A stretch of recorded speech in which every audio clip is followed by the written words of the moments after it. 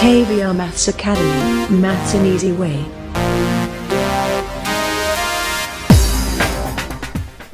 Hi viewers, welcome to KVR Maths Academy. In this video, let's discuss third and fourth problems in exercise 4.2 in pair of linear equations in two variables of 10th class mathematics. Right? Yes, before doing these problems, viewers, please subscribe my YouTube channel. Those who are not subscribed yet. Thank you. Yes, let's go through this. Yeah. See, this is the third question in exercise 4.2. Yes, the larger of two supplementary angles exceeds the smaller by 18 degrees. Find the angles.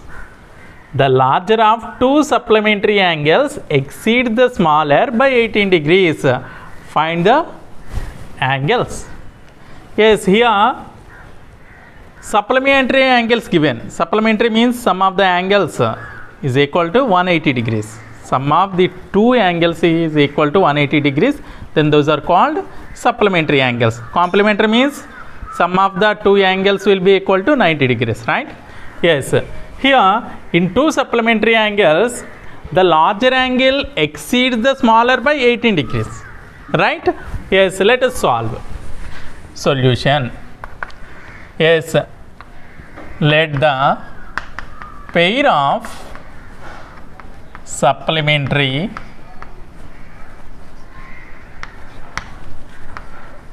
angles be x and y, say. One is x and another is y. Suppose here larger angle x and smaller angle y can take. Larger angle is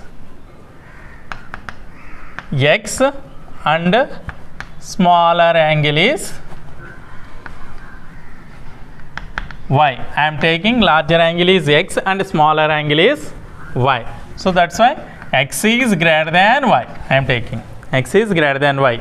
So now from the data, the larger of two supplementary angles exceed the smaller by 18. No, supplementary angles means sum of the two angles is 180 degrees, no? So that's why here x plus y is equal to 180 degrees. X plus y is equal to 180 degrees. This is take as equation number 1. Next, from the data, the larger of two supplementary angles exceed the smaller by 18, no? So that is only write down. The larger of two supplementary angles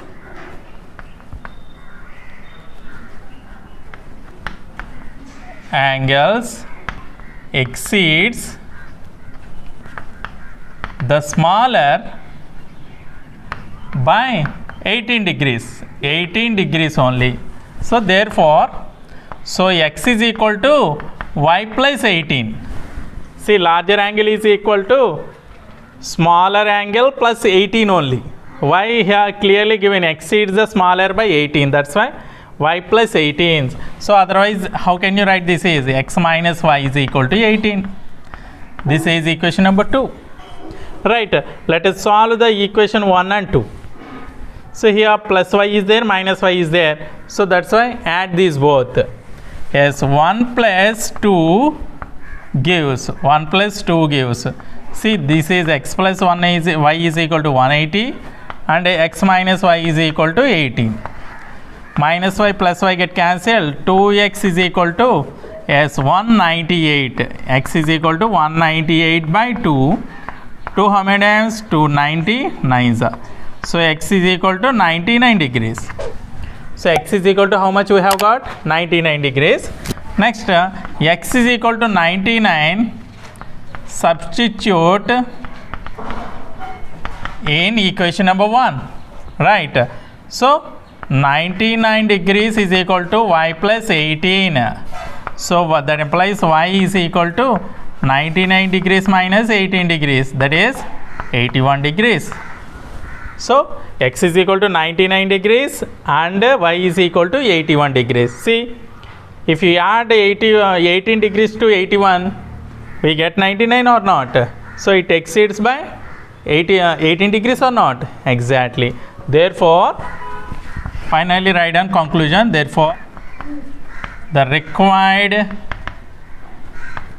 pair of angles are, yes, biggest is 99 degrees and smallest is 81 degrees. Have you understood clearly? Yes, note it down.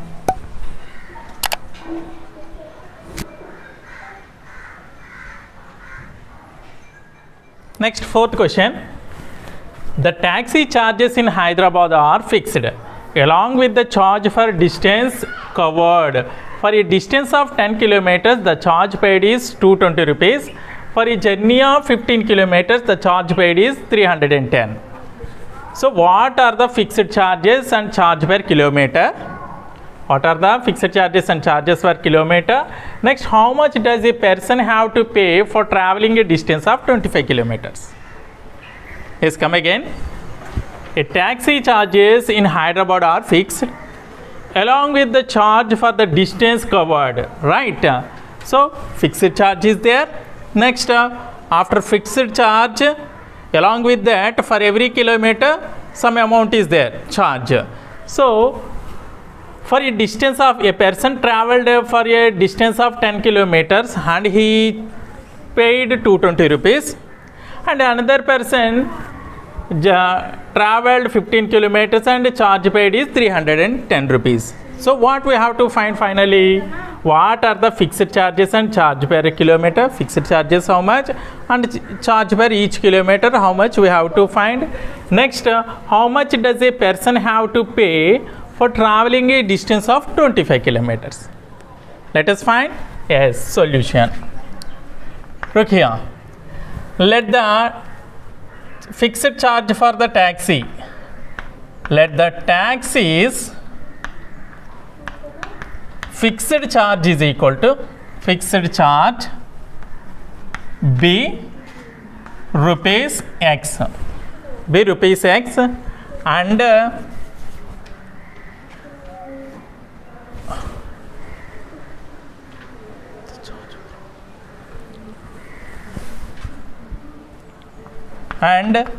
the charge for 1 kilometer be rupees Y. So, fixed charge is X and for 1 kilometer Y rupees, right? Yes. Now, for a distance of 10 kilometers from the data, for a distance of 10 kilometers, charge paid is equal to how much? Yes, rupees 220. Yes, first fixed charge X rupees plus 10 kilometers now, 10 into for kilometer Y rupees. So, X plus 10Y is equal to 220. So, have you understood this equation? First fixed charge X, after that for every kilometer Y rupees only na, so that's why 10 kilometers he travelled na, that's why 10 into Y. X plus 10Y is equal to 220 rupees. So, let us think this is equation number 1. Right. Next, in the same way for 15 kilometers, for a distance of 15 kilometers, charge paid is equal to how much? Yes, rupees 310. Isn't it? Yes, here also same fixed X rupees, after that 15 into Y is equal to 310. This is equation number 2. Here fixed charge and after that 15 kilometers now 15 into Y rupees, that is equal totally he paid 310 rupees. Right? Yes, let us solve these two equations. Here X is there, here X is there. So 1 minus 2, let us do. 1 minus 2 gives X plus 10Y is equal to 220 and X plus 15Y is equal to 310.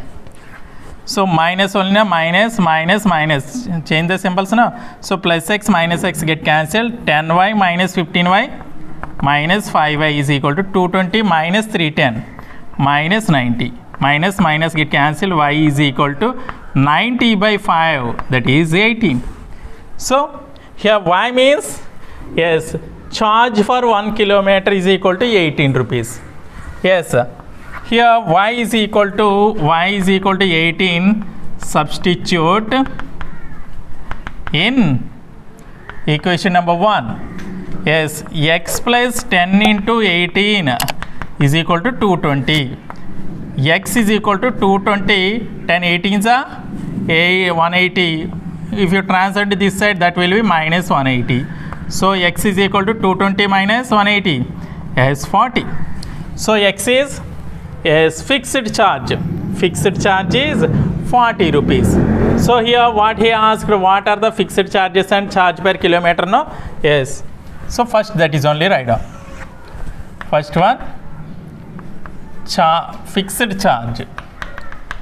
Fixed charge is equal to rupees 40. X only na fixed charge. Next, charge per kilometer is equal to rupees 18. Charge per kilometer is equal to y only na. Y is equal to 18 we have got, no? Yes, that is 18. Yes, second one, what has give?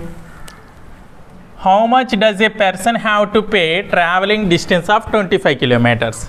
Yes, a person have to pay for the distance of 25 kilometers is equal to, what is the equation we should write? X plus, here 10 kilometers means 10y, 15 kilometers means 15y, here 25 kilometers means 25y.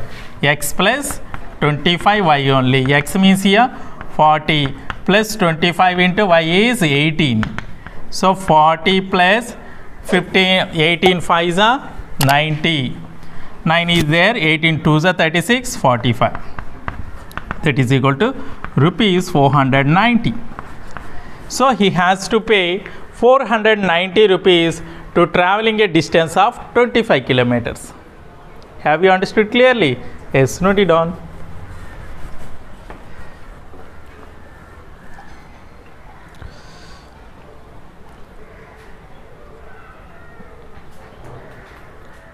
Okay viewers, if you like my video, please like and share. Don't forget to subscribe.